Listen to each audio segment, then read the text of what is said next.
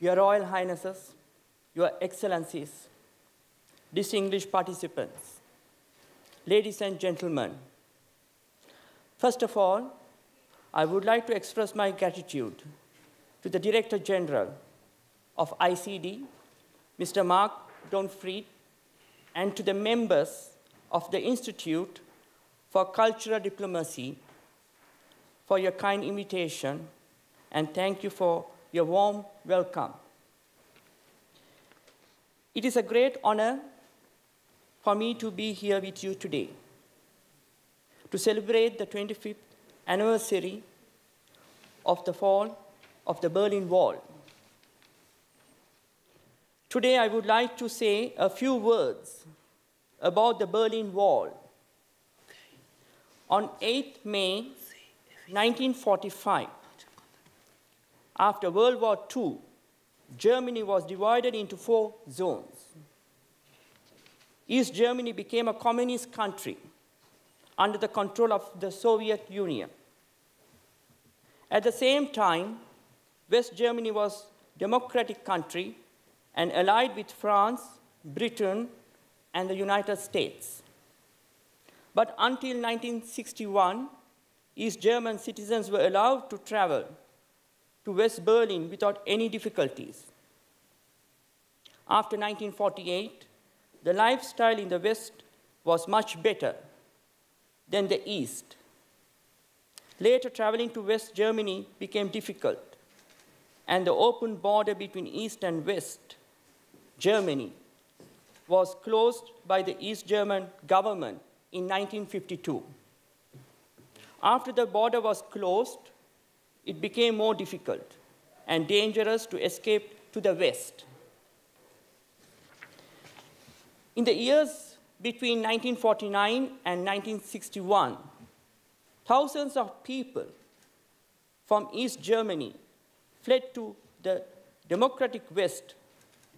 Most immigrants were young and well qualified. I am the speaker. The country was losing its educated professionals, skilled workers, and intellectuals. Their loss threatened to destroy the economic viability of the East German state. They also had problems with the 2 currencies in Germany, and especially in Berlin. On Saturday, 12th August 1961, East German authorities signed an order to close the border, and they built a barrier to close off the people from East access to West Berlin. The Berlin Wall.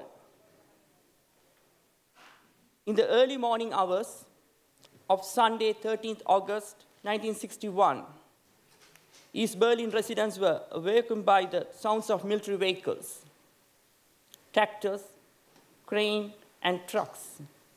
They built a wall around Berlin to prevent people from leaving.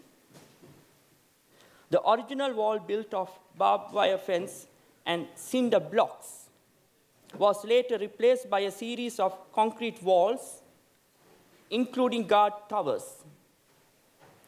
There were 302 guard towers and 20 bunkers. The second wall was built in June 1962 in order to prevent people escaping to the West. The building of the Berlin Wall in August 1961 divided families and neighborhoods in what had been the capital of Germany.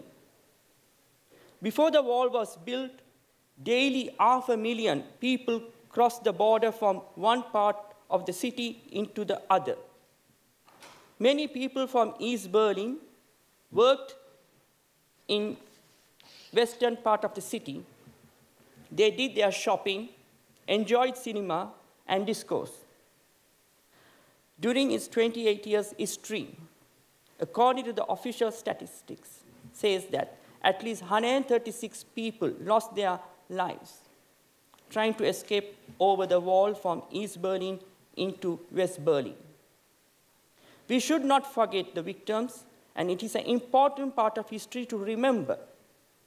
It was a symbol of the Cold War until it fell in 1989.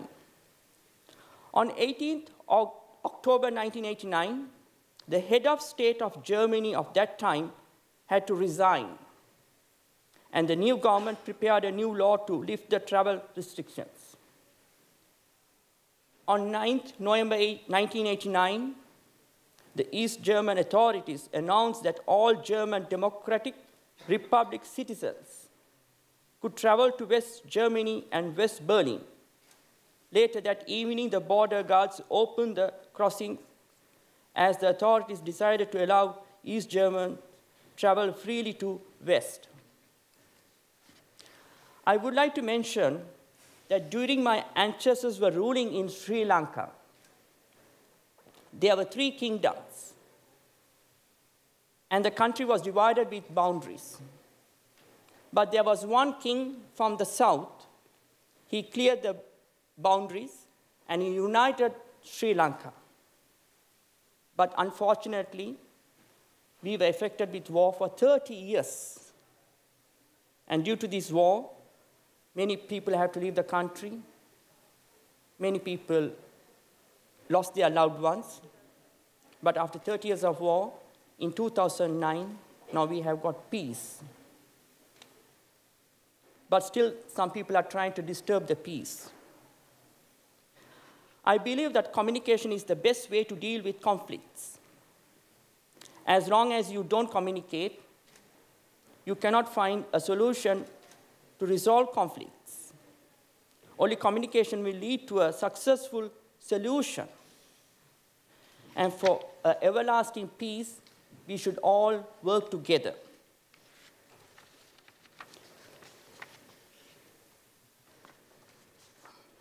I would like to share with you that my belief is that every human being on this planet has the right to live in peace. This is the most basic human right. But peace in the world among people, communities, and nations have been so difficult to establish. We must first realize what barriers and divisions keep us apart in order to achieve real peace, unity, and harmony. It is my sincere wish that people should come forward to build a harmonious world of lasting peace. Do not fear change. If you change your thoughts, you change your life. The fastest way to achieve peace is to change your thinking. Some may think peace is difficult. In order to achieve peace in the world, we have to work together. Therefore, I urge all people around the world to come forward and join hands for the happiness. And by working together with common goal, we can make this planet a special place in which we all can live in peace and harmony.